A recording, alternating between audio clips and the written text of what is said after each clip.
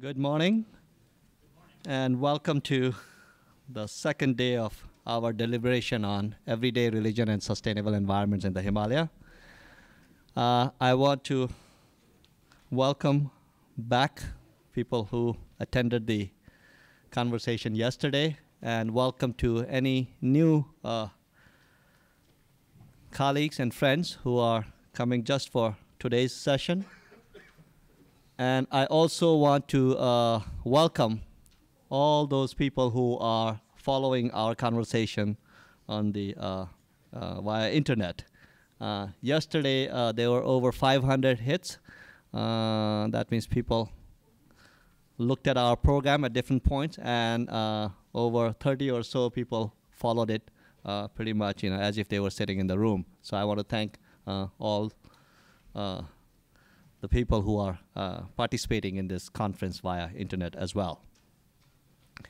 Well, today's session is again, a session that invites scholars who have been working in the region for quite some time, and they will share their work to help us better grapple with the questions that we have been dealing with as to why and what can be learned by looking at relationships, interactions, and intersections between everyday religion, sustainability, and sustainable environments, and also in the context of Himalaya. Today, I'm really honored and I'm thankful to Professor Kamaljit Bawa, who has agreed to chair this session. He is well known to anyone who works in that part of the world. He's just briefly, he's an evolutionary ecologist, conservation biologist, and he's a distinguished professor of biology at University of Massachusetts, Boston. But many of us who work in that part of the world, we know him because of his incredible commitment to questions related to sustainable development. And one organization that, especially younger, colleagues here, students, that they should really get to know is the organization that he established called Ashoka Trust for Research in Ecology, A3. And in fact, one of the A3 person will be also sharing his work, Samuel Thomas. So this is one organization that really, in my judgment, does not just outstanding, but really inspiring work. So I would encourage people to look at their website. And if you are in the region, go and talk to some of their staff and people who are associated with the program. And again, just to remind, Professor Bawa just came out with a book, Himalaya Mountains of Life. There are a couple of copies left. All the proceeds go to A3. It's $50. People can write a check or cash. And if you don't have your checkbook, you can just simply take the book and leave your address and send the check later on to the address that we will, my colleagues will give it to you. On that note, I would like to now turn the floor to Professor Bawa.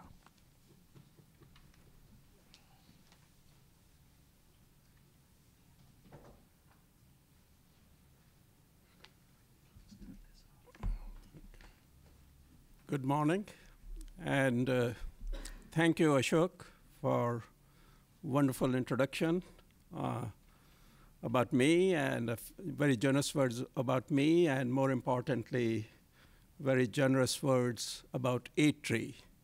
And I do urge you to look at our website, www.a3.org, and to continue with this personal plug. Also, the Himalaya book has a website, www.himalayabook.com, and visit that book's website too. I think my job here is to keep the time. Ashok has already introduced you the theme, which is a continuation of our discussion yesterday, and very appropriately titled Practice in Sacred Landscapes. We have 3 speakers and 2 discussants. And I think rather than call all of them at this time to the stage and then ask them to move back to their seats when the presentations begin, we will dispense with that formality, and I will ask them to come to the stage during the question and answer session. Organizers have invested a lot in me for keeping the time. I intend to be very serious about it. If the speakers think they have more than 15 minutes, think again. We don't want to indulge in physical violence, especially when you're talking about Buddhism and the Himalaya, but we do want to keep the time. So our first speaker is Jeremy Spoon from the Mountain Institute, deities bringing foreigners to see Mount Everest, tourism, everyday Buddhism, environmental sustainability in the world's highest ecosystem. Jeremy.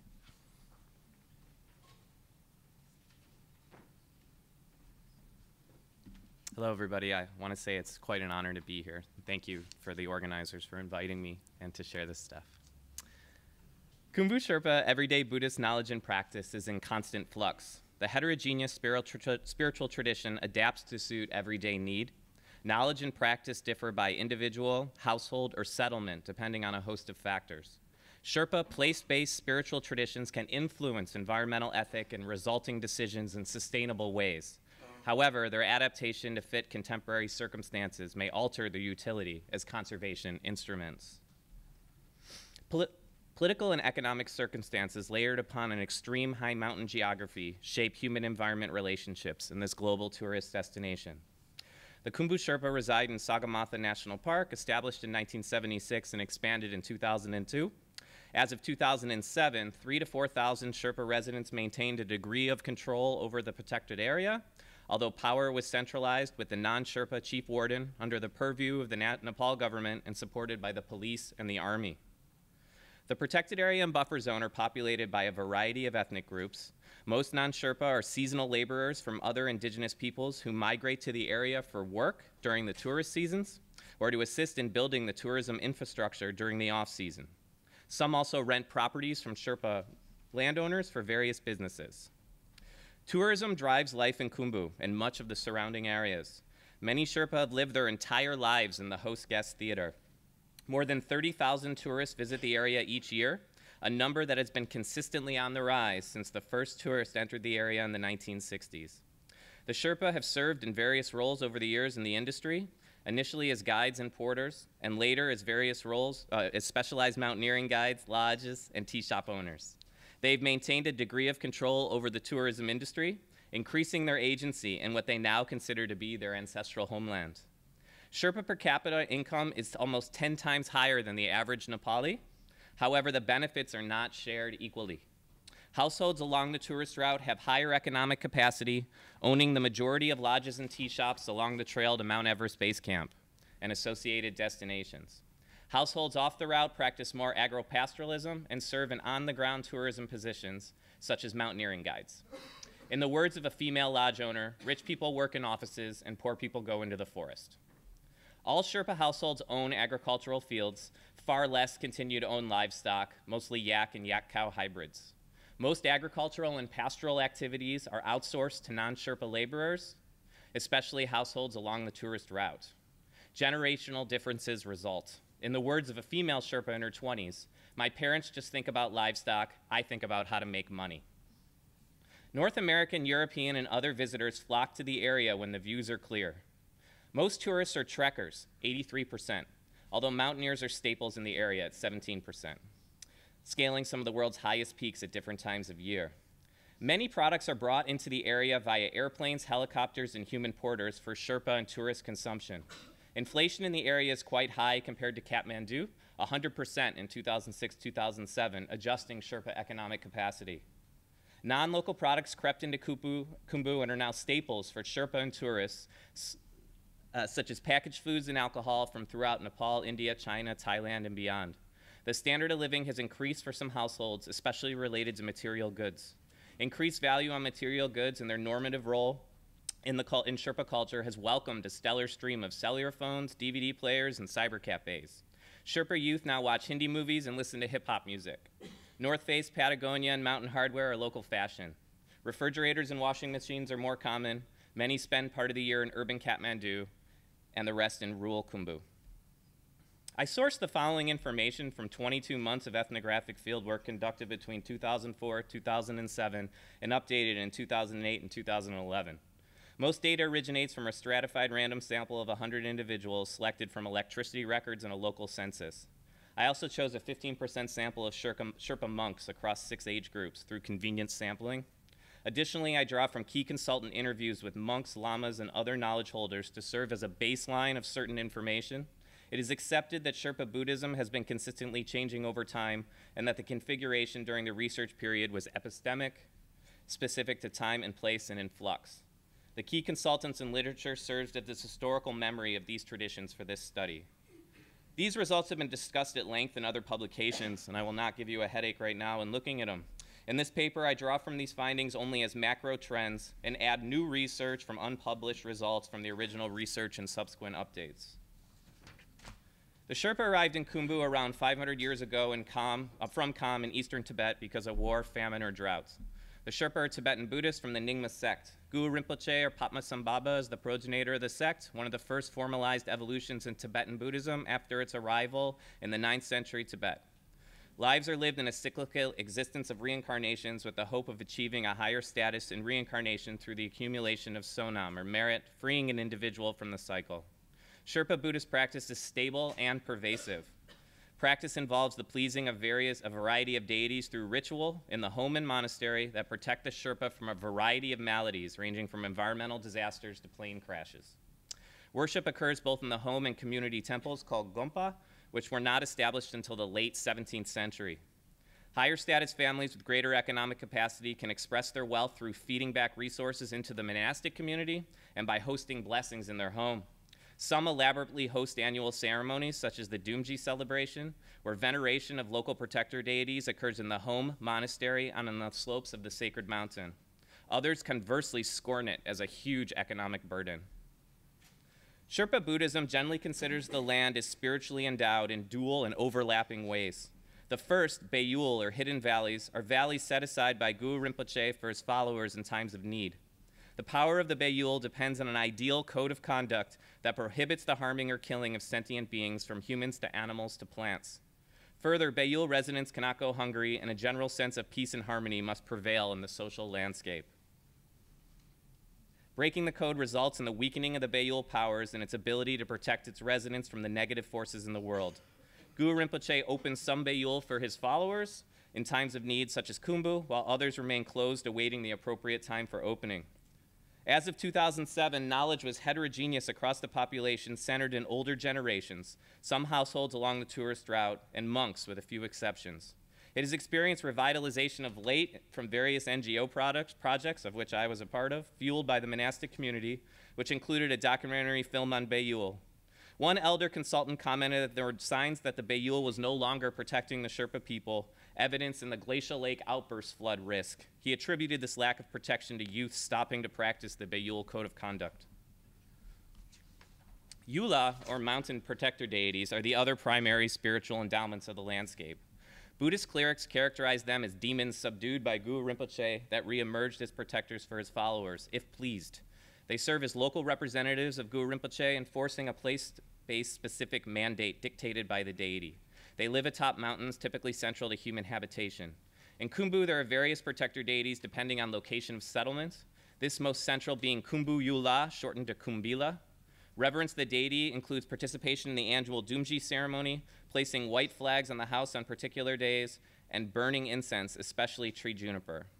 In the past, multiple mountains had protector deities with various powers that lived upon them. Many of these peaks were also popular mountaineering destinations and the sources of wealth for many Sherpa trekking agency owners, mountaineering guides, lodge owners, and others. It appears that the number of deities is lessening and the powers are being centralized in select deities, a homogenization in a way. The protector deities contain various associates called kor that assist in watching over the believer's behaviors, both good and bad.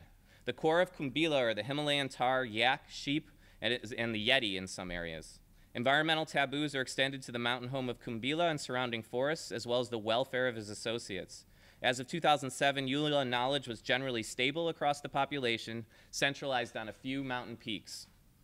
New rituals were also being created and enacted to venerate Yula, providing opportunities to increase social cohesion, showcase wealth, and build merit.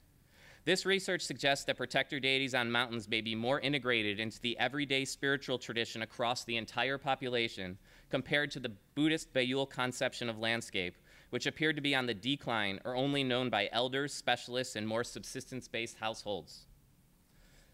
Ontology is the study of people's nature and relations of being. It expresses how people perceive the world came to be and how it functions. For some cultures, it connects people to place, guiding environmental decisions. In an ideal sense, Sherpa Buddhism ontologically connects humans and the environment in some environmentally sustainable ways. Landscape features such as trees and water sources are considered the vessels for deities with direct connections to humans in their lives. Human interaction with these spiritual entities includes taboos on the harvest of live wood, especially in monastery forests, prohibitions on the harming or killing of animals, refraining from pollution in water sources, and restrictions on the climbing of mountains. Wildlife is considered the associates of protector deities, observing behavior and providing good luck where they should. These ontological connections erase the division between humans and nature in an ideal sense. In the contemporary context, other ways of knowing, plants, animals, water, mountains, and climate, intermixed with the aforementioned place-based spiritual values. Indeed, indigenous knowledge is now an assemblage of local knowledges. Most Sherpa under 50 years attended some form of Western-style school and lived their entire lives within the Western construct of a toured national park. Tourists share knowledge with Sherpa tourism operators, their perspectives weighed by local perceptions of their wealth.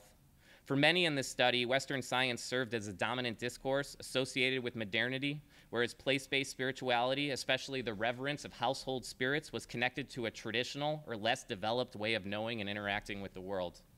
It was not uncommon for multiple generations in the same household to have different ontological connections with the environment. Elder individuals who often continued to herd, livestock, or farm, while younger cohorts participated more actively in the tourism industry, traveled to Kathmandu, worked abroad to send remittances, and so on. These same older age groups had more knowledge of the general spiritual character of the landscape, especially awareness of the Bayul concept and its associated code of conduct, as well as the existence of spirits in the trees and water sources. Interviews with younger individuals with varying levels of education and involvement in the tourist industry typically discussed plant and animal origins through a Western scientific lens. Local environmental education programs in schools and national park and NGO-sponsored revegetation programs focused on overstory tree species described as staving off erosion, sequestering carbon, and providing habitat for animals. Many of their responses suggested that they did not consider the entire landscape to be spiritually charged, but only select sacred places such as the mountain home of the protector deity Kumbila and associated protected forests that serve as offerings. Their connection to the landscape as a whole, and plants in particular, seemed to be weakening or severed. Deities take on powers that are necessary for people's survival at a particular point in time. These powers may be completely remade, inverted, or mixed with other ways of knowing and understanding the world depending on human need. In the Sherpa case, powers were reconfigured over time to support the trekking and mountaineering industry. Whereas at one time all mountains were taboo to climb because of the residence of mountain deities and spirits, only specific peaks are now off limits. In the comedic words of a male Sherpa in his 50s, when asked if he thought it was okay for Sherpas to climb all mountains, he said, "Yes, if you make money, it is okay." I also thought it was fitting that the new money in Nepal after the revolution had Mount Everest on it.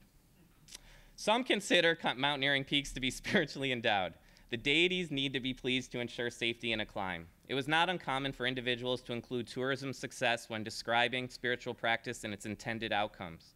An example is Jomo Mililang Samba, who lives on Mount Everest and provides Norbu, or wealth, to the Sherpa people. In the past, the goddess provided abundant grazing lands, fruitful harvests, and successful trading expeditions. Now she provides tourists that support local businesses. Some even commented that she raised herself up to be the highest mountain as a way to support the local people. Kumbila is by and large the most venerated deity, venerated in the annual Dumji ceremony. There was a perception that Sherpa mountaineers were maintaining and reinforcing the reverence of these deities because of climbing. However, this practice has been adjusted as the taboo has been lifted of climbing other mountains, and therefore the deities' powers are reconfigured to protect them while scaling their mountain home. Kumbila is most often associated with tourism success. Conversely, the powers of various spirits that live in trees, under rocks, and in water sources were on the decline.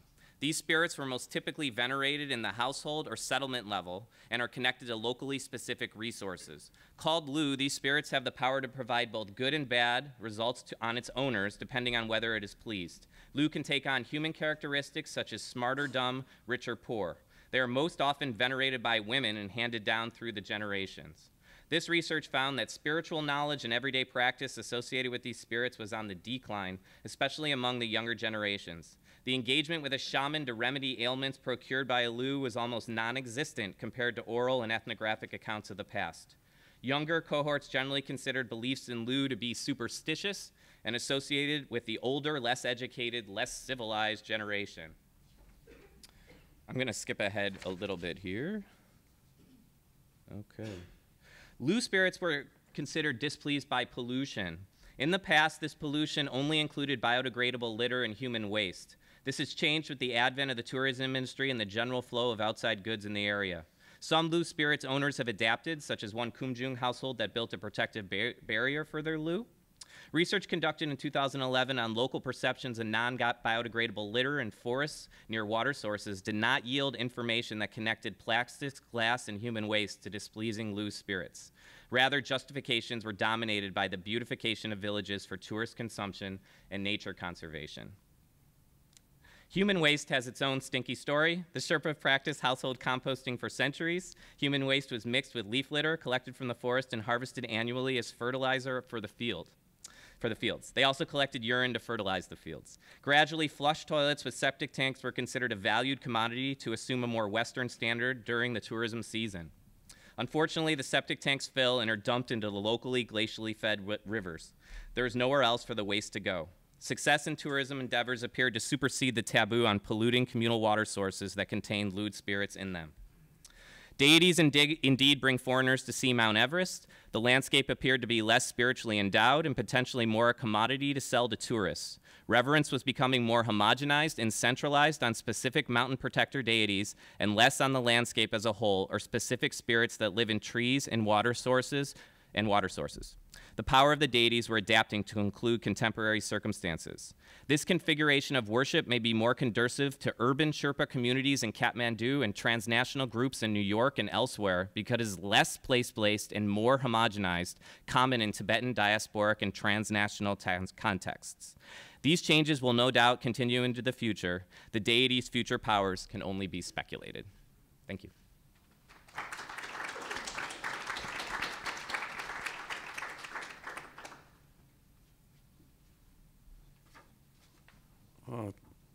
Thank you, Jeremy, and we'll come back to you for questions later. And we go ahead with the next talk, Sentience of the Earth, Eco-Buddhist Mandalizing of Dwelling Place in Amdo by Dan Smear-Gu.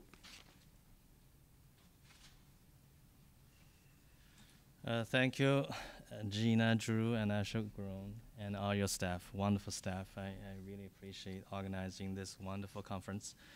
And also, since it's a live feed, I think my director also watching it. I want to thank Peter Van der Veer. Hello. Thank you for your support. And since year 2011, we started the study of religion ecology in China, successfully completed contracting with a couple of publishers, and so we're moving forward. And also, I want to say hi to my family, my kids and wife also watching me right now. Hello, Wendy. Hello, Devin. Hello, Merlin. Can't hear you. Could you put the mic a little Okay, yeah. And because as an anthropologist, family is an integral part of a research career. And we move around the world, travel to Tibet, write together, and getting online, kids do their nano work, writing competition, and I do my own research. So about this paper was rewritten based on my first version in my first book. I decided to take a different angle, especially when I received Gina's email, Ashoka's email about emphasis of lived religion, embodied religion, and I decided to redo it. And plus, I shot a documentary on all the subjects I mentioned in my paper, so I decided to reinterpret what does it mean to be sustainable, and what does it exactly mean? Are we trying to sustain our development drive in China, so-called modernization? Are we trying to sustain a small community? And this is a question I pose to you. And so this paper does not intend to suggest green remedies to ease ongoing environmental crises, such as those promoted in the new era of economic growth, quote unquote, propagated in 1987 by Gro Harlem Brundtland, then chair of the World Commission on Environment and Development. Obviously, we have seen more growth than sustainability resulting from such attempts that have come to labeled as, quote unquote, greenwashing, challenging the mastership, stewardship, or caretaking roles implied in green or sustainable rescue efforts. I prefer to set my ethnographic and theoretical emphasis on identifying the implications of an intersubjective relationship between place, gods, and humans. No offense if you're atheists. I know you're religious too. But there are gods to native people. So in my ethnographic study, what I mean by intersubjective, I mean inherent psychic connectivity between gods and humans through their relationship with the earth. So in which the earth is the total medium, the ultimate medium. And I would call it the ultimate interbeing linking all life forms together.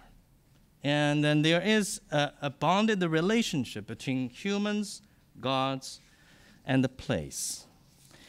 And I want to, where's my PowerPoint? Here. So this paper is written with an approach combining the studies of place, landscape, lived religion, and ecology. I draw from ideas and theoretical perspectives from Edward Casey and Tim Ingold, Barbara Bender, and Meredith Maguire, all these brilliant scholars and minds. I really appreciate their insights, their theoretical support to my work. And also, from you, I seek your critical perspectives on how I should or shall articulate our intimate but oftentimes unconscious relationship with the earth upon which we stand, with the air we breathe in, and with the meteorological fluxes touching our skin, going into our body through zillions of pores. And so earth is speaking to us in a nonstop fashion. And I want to invite you to feel the sense of the earth as we speak. So I want to share with you my inspiration from Tibet. I'm a student of Tibet, Tibetan people, Tibetan culture. I feel I'm increasingly drawn to it. I started my career as researching Chinese Buddhists going to Tibet, their pilgrimage. They're looking for masters and spiritual inspiration. But turn out, I feel their conversion to Buddhism oftentimes, not just the Buddhism, it's that piece of a land, that piece of a beautiful land. It's just I would call it earth-inspired religion, if I characterize Tibetan Buddhism. Because if you go to a monastery, you usually have a beautiful setting. So I decided to devote my time, energy, winning grants to go there, to write. I'm sorry, I talk like missionary, sorry. I don't mean to convert you, but don't you think it's exciting we're living on this earth?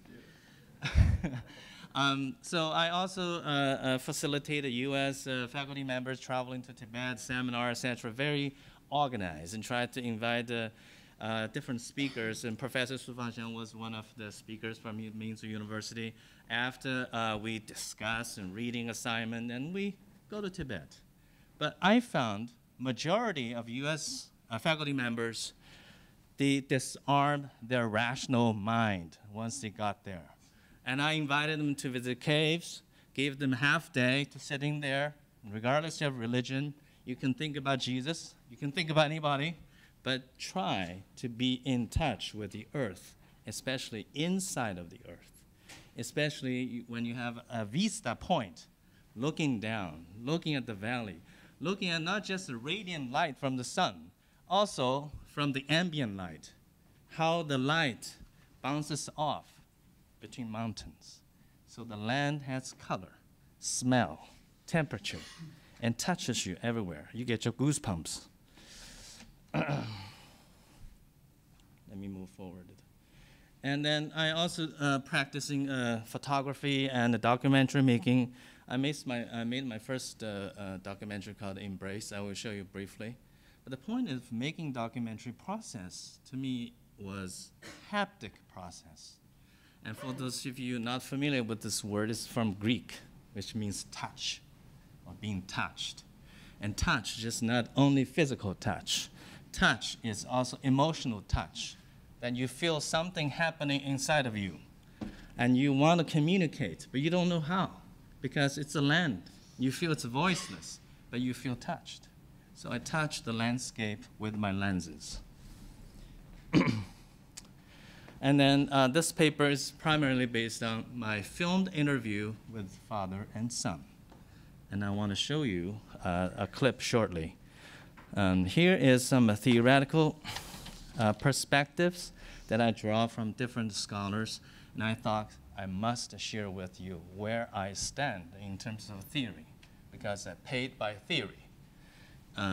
So I listed these quotes. I'm not going to read them again, but it all shows that place has its own being, and place has its own subjectivity, and place is antecedent to what we do, even in this place. So I'm going to show my short footage today.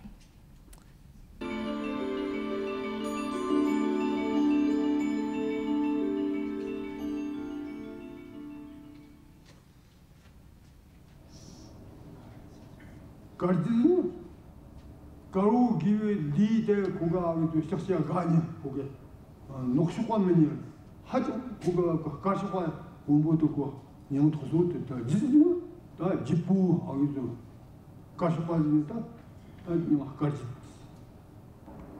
Takinona, Noka Munjeri, show.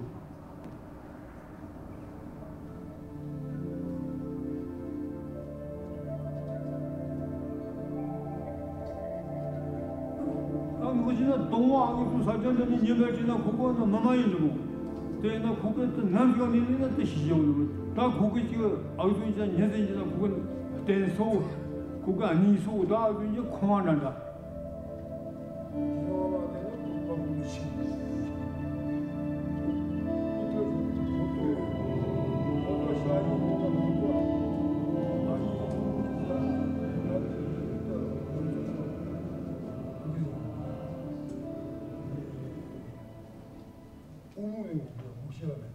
아무튼 다 인대고 말이야.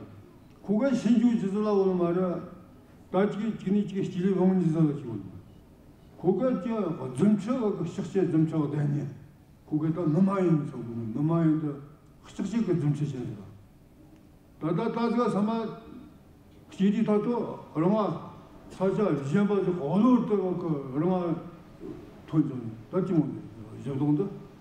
그가 그 흉 그가 제도가 나까니 뭐 가시과도 그 녹시과도 전체는 어느신 되모나 근데 가시과 또 동화하고 라마 시즌 담바가 어디서 있는 제도도 담았다 그래 그거 저 우리 그거 제과지기 인도네 마카까니 전체사고는 전체 딱 여기 마카까니 유니켄도 고견 예 무지가 하지 이 왜냐 왜몇 이모가 신도 샥시 그거 아기도 하이그 하모 파체다 내가 또 때도 찍어댔대 그거 시청시 그 기화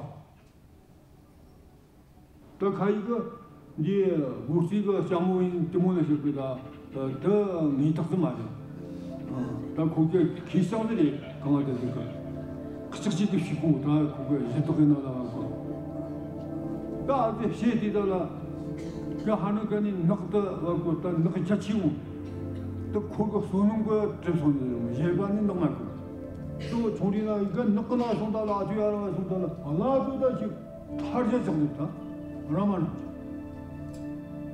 다리 녀다 아니가 아주 너 쏘다던 생기면 삼방인데 쉽지가 않네 시에라 보니 그래서 그런 거죠 장구 싸서 장구 치통 넣고 예 지금 또 그때 우수그로 못다 아기 좋은데 또 없나고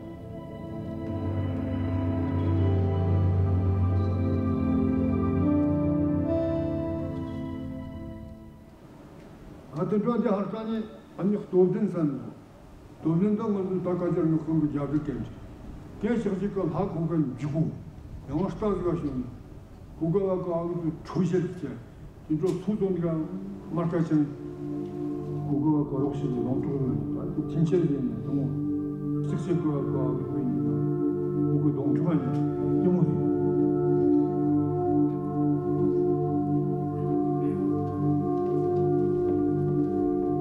아니 동라 아니 고르지 아마 손체 아니 넘고 아니 헛돌된 뜻한 집도 사자는 그거 아주 이나 그거가 그 성수실이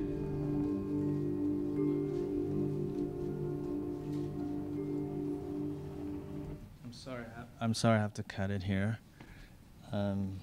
If you go to AAS, I think it's scheduled on March 22nd, 8:30. It'll be screened with the Pema Tseden's film, The Old Dog. It's also award-winning film. I want to thank my co-director, Pema Tsashi. He's not here today, but he will be here with me again toward the end of the month at Columbia for a different event. We have another project coming up. So I want to continue with my talk on the paper. Oops, sorry, too many things.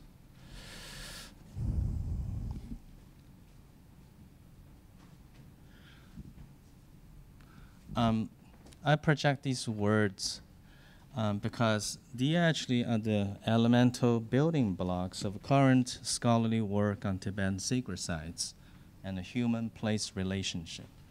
And these words are very important, and they look simple, and yet it's very complex. Complex in the sense that, just like yesterday, we were asking questions like, are these earth gods Buddhists? Are they not? Or does it matter if we pose these questions? And I think it does matter. It matters in the sense that who is in charge of this piece of land? How we communicate with each other. And then the first three words, from top to the third one, I would group them together and say, Lani. It's basically, you can translate it as sacred site, but it's special sites. And then different kind of gods, etc., usually characterized as three types, the last three, La, Le, Je, De. And then, since I don't have a whole lot of time left, I want to share with my argument against existing perspective on sacred sites in Tibet. I mean, these are relevant in the sense that only relevant to these landmark mountains, Animaching and Gangrenboche, and these huge mountains. My argument is that these being studied as transcendental type of a perspective, and not so much of the horizontal communal connection with people's psyche, etc. So I actually would like to take a different route to understand what these mountains mean, especially the majority of the mountains are not that tall, not that impressive, and yet they're so critical to people nestled in the valley of these mountains. So my argument is that these mountains are not necessarily transcendental. They're function-wise. And they are rather sentient and has intimate connection with the humans and also other life forms.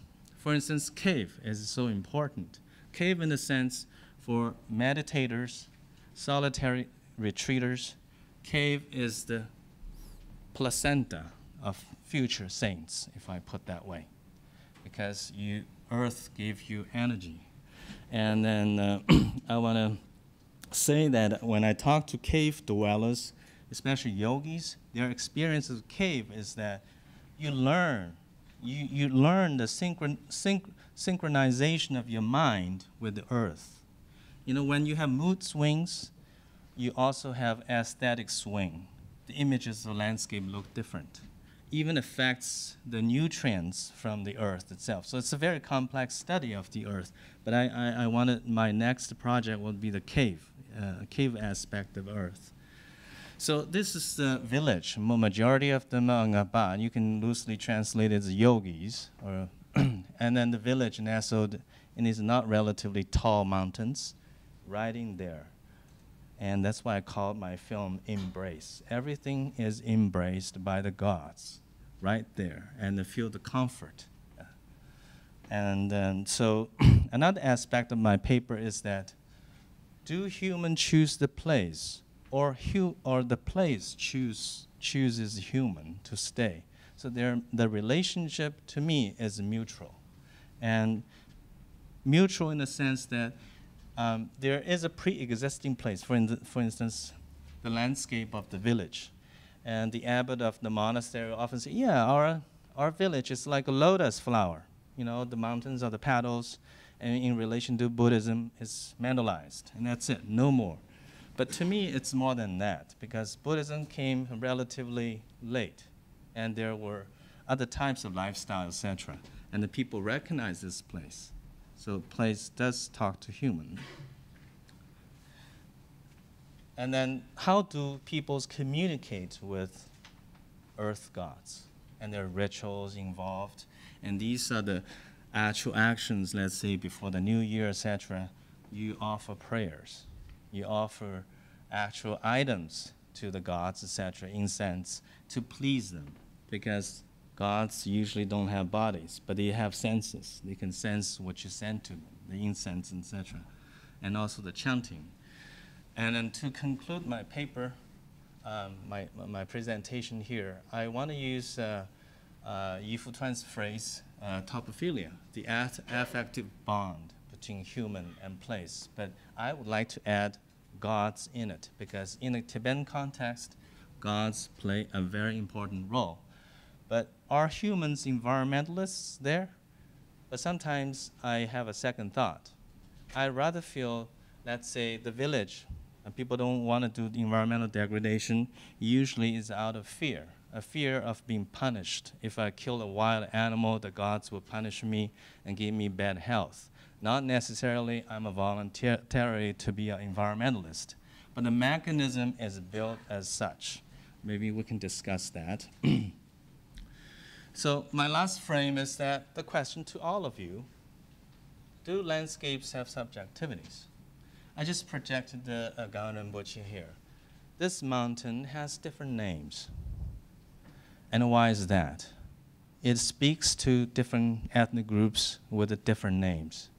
And there must be some kind of answers that are worthwhile to explore. And thank you very much.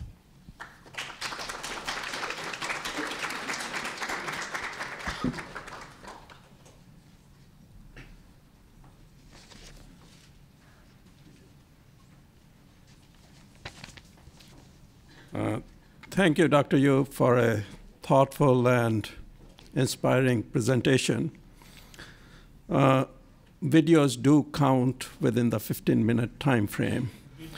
I know, Sam, you probably don't have a video, but the next speaker is Samuel Thomas from the Ashoka Trust for Research in Ecology and the Environment. And the title of the talk is The Sacred and the Material, Everyday Choices in Resource Landscape in the Indian Himalayas.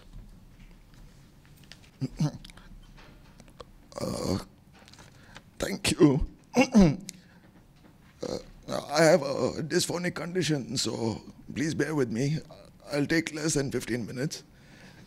Thank you, Ashok, Gina, and the rest of the staff at the new school for giving me this opportunity. I'm not a scientist.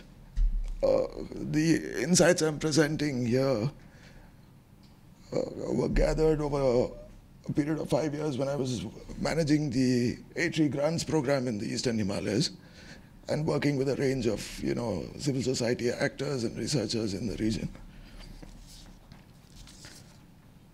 It's a work in progress, and your feedback will be useful. So, the Indian Eastern Himalaya is an area of great, ethnic and biological diversity, and it's considered one of the global biodiversity hotspots. And this is, just a few pictures that give you a sense of that diversity that exists there. I choose this picture here because, this kind of a matrix characterizes a lot of the, landscapes in the Eastern Himalayas. Of course, you have a different land use when you go higher and, slightly lower, but the mid-hills are largely like this. And what determines this matrix is often what we are talking about as, everyday religion. It's about what you use, what you spare. It could be a water source. It could be a sacred forest. So the elements are often determined by people's, idea of what is sacred, and what is material. And unlike in the rest of India, traditional institutions and, clan institutions, they govern a lot of the forests de facto, although the state claims them as unclassed state forests. And there are, rules about what resources you can use at what time of the year, what you can hunt and what you can't hunt. And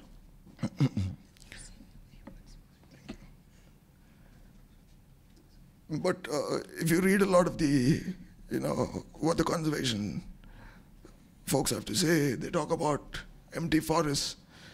They talk about unsustainable hunting pressures.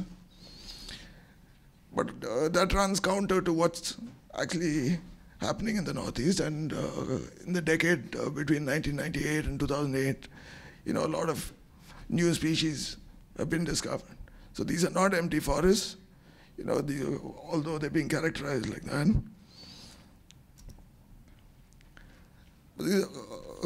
Humans have also modified these landscapes to a large extent.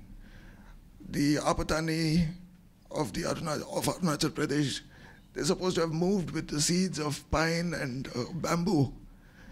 And so they transformed many forests, with the seeds that they carried. But they've also, communities have set aside, very significant areas as sacred forests and, community forests.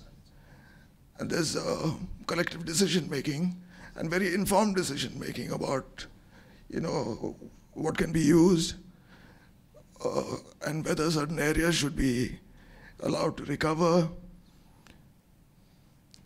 But not all traditional use is benign. Recently, there was the example of the mass hunting of Amur falcons, a migratory species in Nagaland.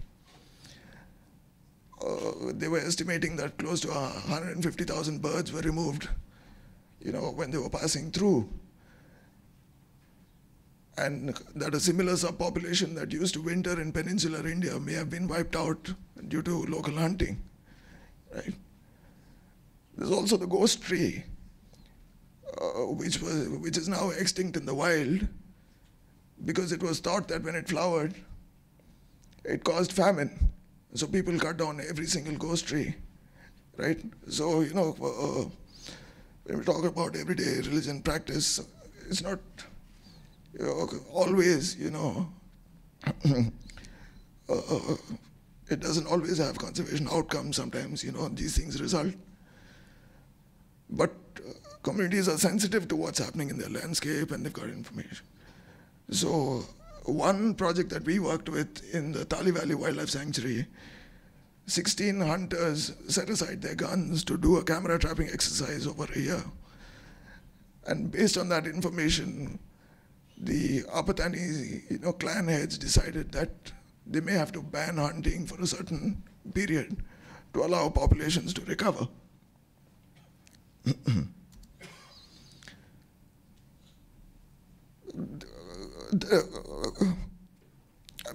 There is a conflict over who controls these forests.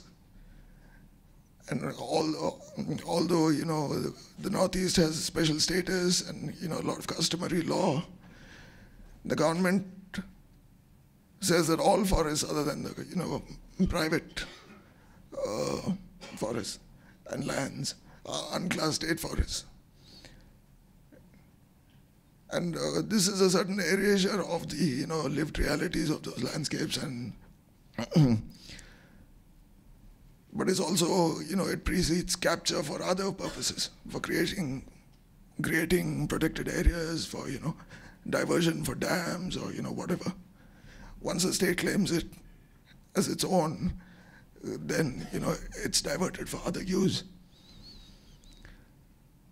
The stated aim of the government is also to increase the area under protected areas. Although we know how well they're managed, and a lot of them are just paper parks. The government has no presence, the government has no clue. And a lot of the crisis narratives center on hunting and shifting agriculture, and they're always portrayed as harmful. The Forest Rights Act of 2006, granted people, the rights over their land and over the forests that they used. But this has also resulted in a lot of divisions and, debates in the Northeast, where a lot of community people say, we don't want to be concessionaires. These lands are ours. So, they reject the idea of the state, giving them rights, because, these rights are already theirs. There are very clear rules in most communities about,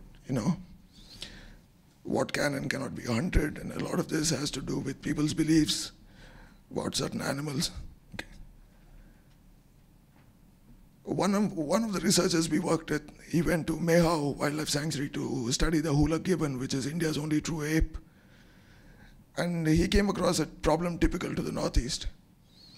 The Idu-Mishmi people do not hunt the hula gibbon. But there were other developments in the landscape that were threatening the primate. The horticulture department was encouraging people to set up, orange orchards.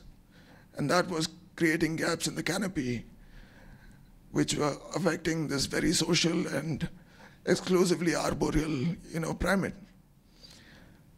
So although, a community might protect a certain animal, and this might be significant to the survival of viable populations, other developments, could threaten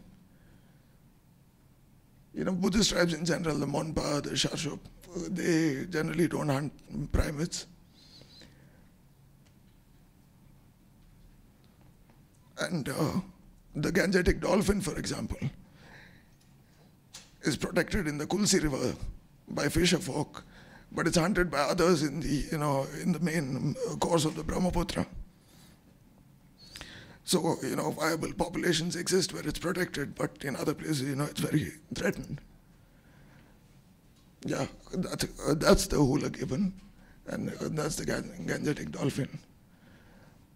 But there are other changes as well. In Mizoram, 2007, I was attending a meeting called by the Forest Department to announce a new project.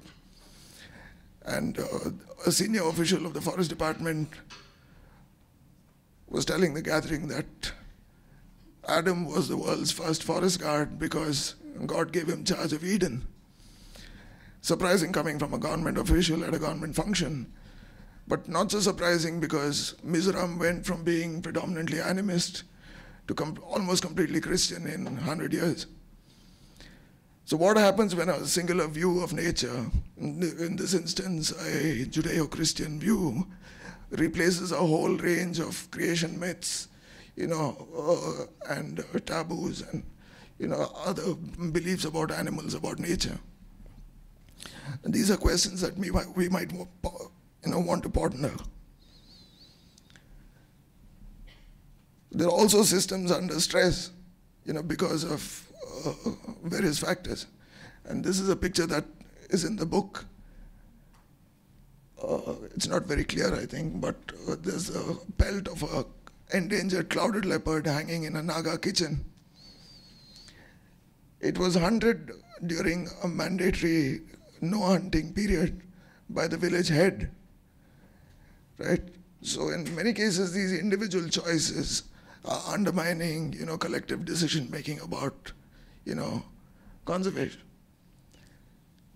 In the case of the Amur falcon that I referred to, they estimated that about 2 truckloads of these birds are delivered to Dimapur. So there's a certain commercialization. There is selective hunting for high-value animal products, all of which, are undermining the resource use rules that have been in place for a long time. But the larger problems are with monocultures, with dams, and mining in the Northeast. So while we talk about everyday religion and practice in the Northeast, we need to situate it in terms of what's happening across the Northeast. If I spoke of all the hydropower projects that are planned for the Northeast, it'll probably make some of you very violently ill. So I'll stick to Sikkim. And it's quite bad. 1 state, 1 river system, and 28 proposed projects. That communities in their small ways might be conserving, might be doing a lot of things. But these larger developments are changing the coordinates of everything, And it's, destroying traditional homelands, resources, and the way people used to manage them. So, we need to understand and situate this in terms of the larger developments in the region. And we need closer discussions across disciplines and filling, key gaps in our understanding of, how these various systems, these matrices have, complemented, conservation efforts. But yesterday there was a question about what institutions can do, and Thomas said he's not very hopeful. But the World Bank, in its infinite wisdom, once said that Himalayan hydropower sites are, from a social and environmental perspective, among the most benign. We need to question statements like this. What is the basis of a statement like that? Because that then becomes the blueprint for India's hydropower policy. And as institutions, I think we have this role to play. We also need to, look at the challenges that traditional institutions are facing in the Northeast and how we might, through our work, through collaborative research, strengthen, their work and their role in resource management. I think that's it. Thanks.